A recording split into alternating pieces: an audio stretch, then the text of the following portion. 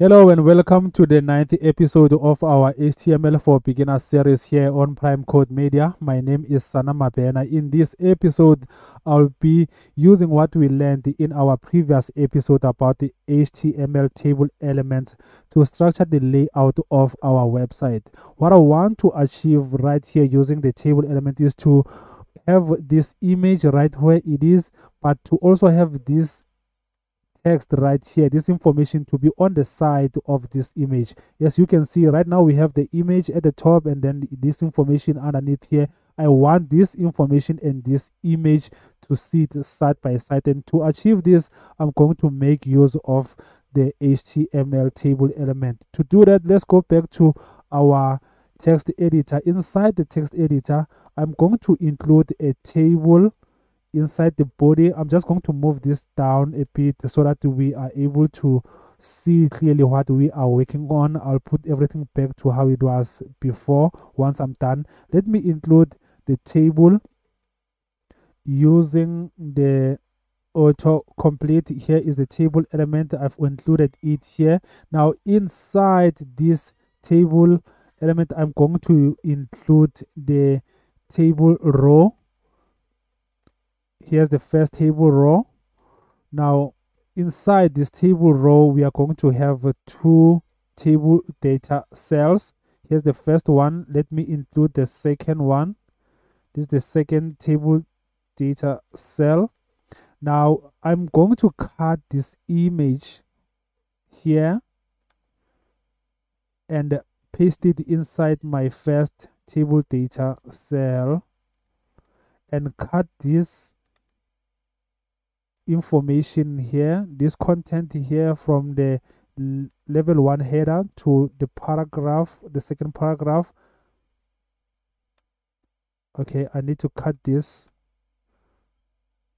I've just cut that. I'm pasting it inside my second data cell. Let's click save our work and go back to our browser and see if there are changes. Yes, there are changes. Now we have this image on the left and this content on the right. You might maybe want to create a bit of space between this content and the image, and to do that, let's go back to our text editor and include cell spacing.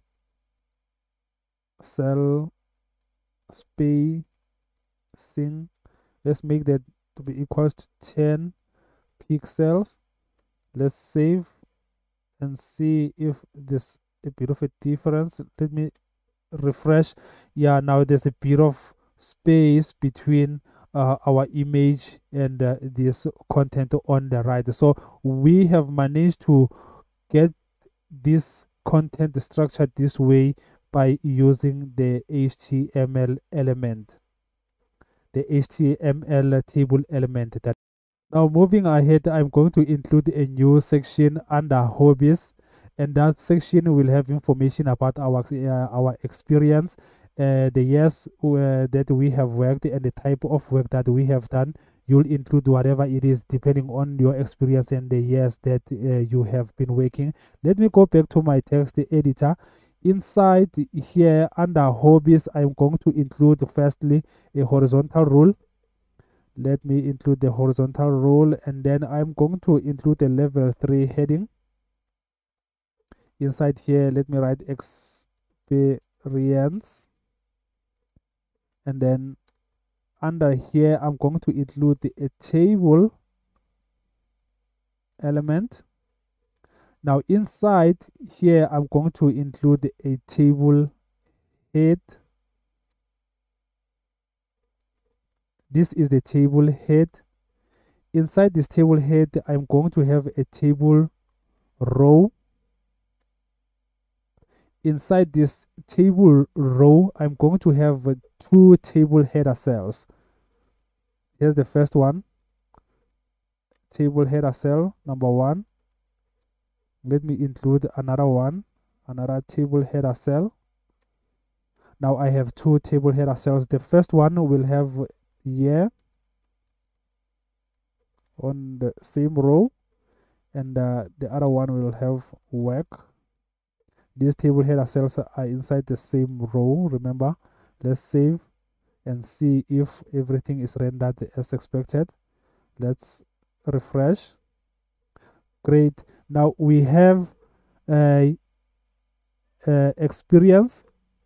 This is the level 3 heading that we have included, and then here we have the year and the work. This is the table head. Let us go on and include the other information that we are going to need to have inside this new section. Inside here we are going to include, now since now we are done including the table head, we have to include now the table body.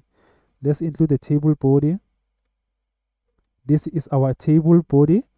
Inside our table body we are going to have table rows. This is our first table row. Inside our first table row we are going to have table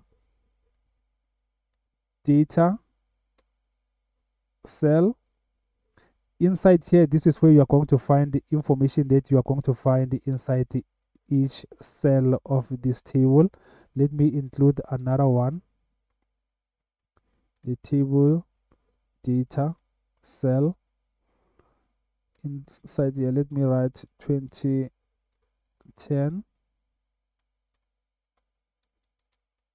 TSH. Okay. I was a reporter for Tshwane community newspaper based in Pretoria. And let's just save and go back and see, check inside our browser. Now there we go, we have this information. We have managed to create our first row. Now we are going to create 3 more rows.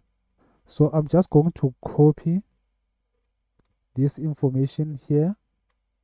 I'm going to paste it twice so that we end up with 3 rows. The only thing that I'm going to change is just the information inside here.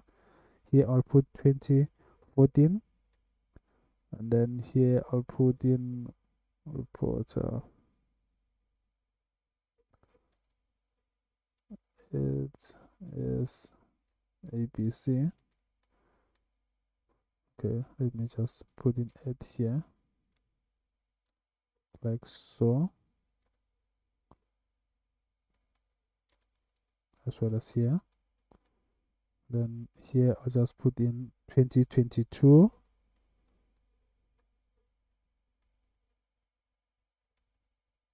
It deletes this and replace it with what I'm doing right now. Web developer at Prime Code.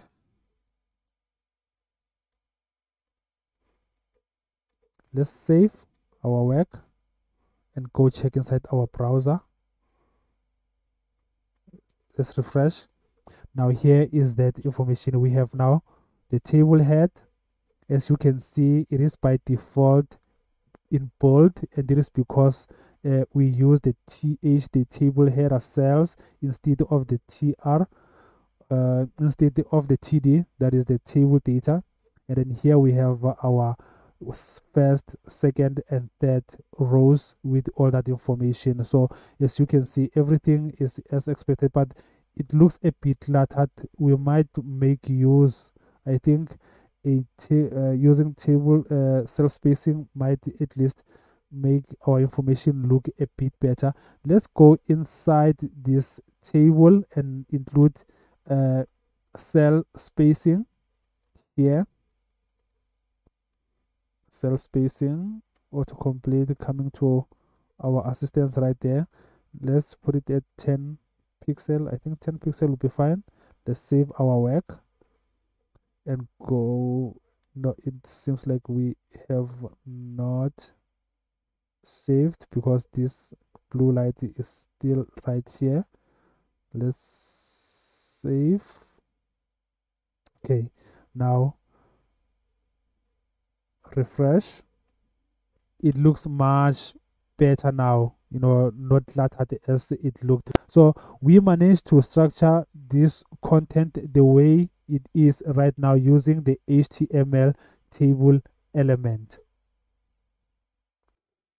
Now I'm done with experience. The next thing I'm going to add is another section, and that is the section that will have information about our skills.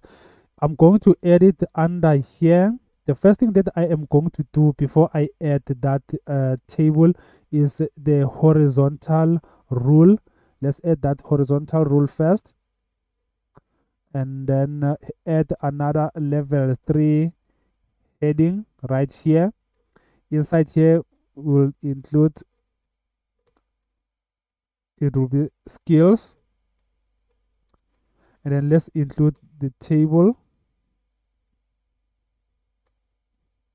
Now we have the table. Inside here we are going to include the table rows using the tr tag.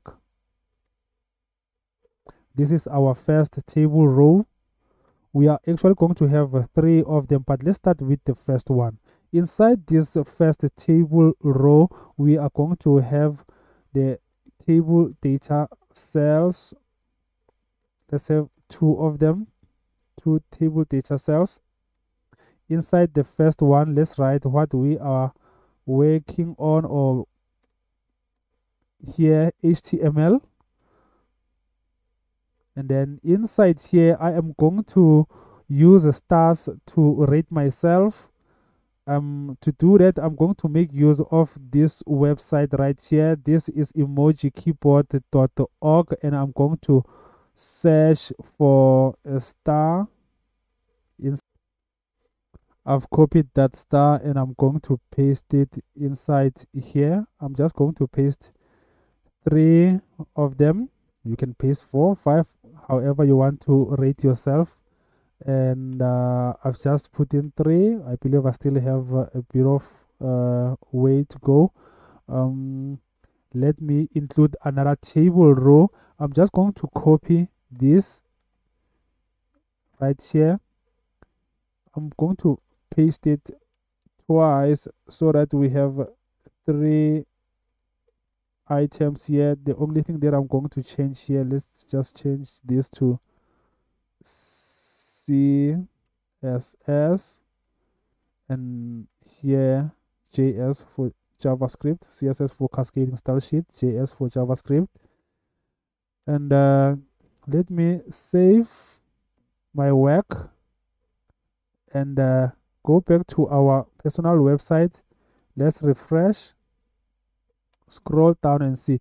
Now here is how our information looks. We have a new section, skills, and we have a column here which has this HTML, CSS, and JS, and here we are rating ourselves inside this column. This as well looks a bit cluttered, and I would like us to use a cell spacing so that everything is a bit separate and it will be easy to view. Let's include cell spacing.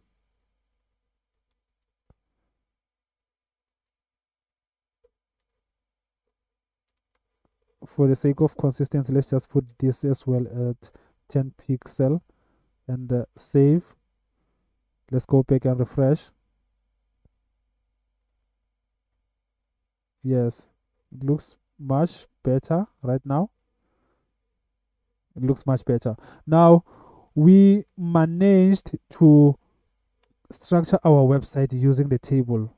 Remember earlier, our website here, the image was at the top and this information was at the bottom. Now we've managed to put this content on the side of this image using the HTML element.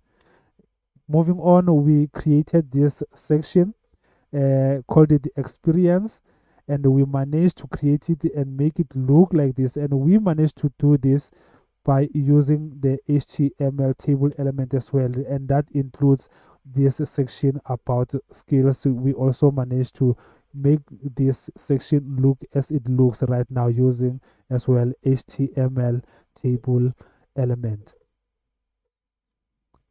One last thing, if you want to include these icons, maybe you don't want to use a separate website, what you can do as an alternative, if you are using Windows, you can click the Windows key and plus the full stop, and then you will still be able to bring up the emoji keyboard as I have done right here.